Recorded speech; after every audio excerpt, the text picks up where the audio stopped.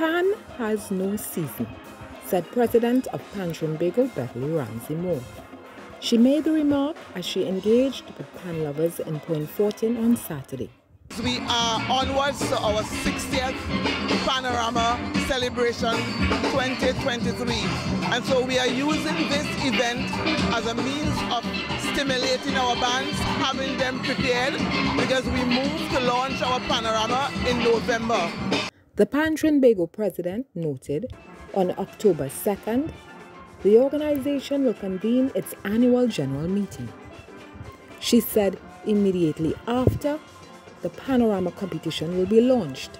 The single pan bands will begin their competition in November, having their finals early in December, and so after single pan we move on to small bands, and the next year we move on to our medium and large bands. Ms. Ramsey Moore indicated she expected more than 120 bands to participate in Steelfest and the upcoming Panorama competition.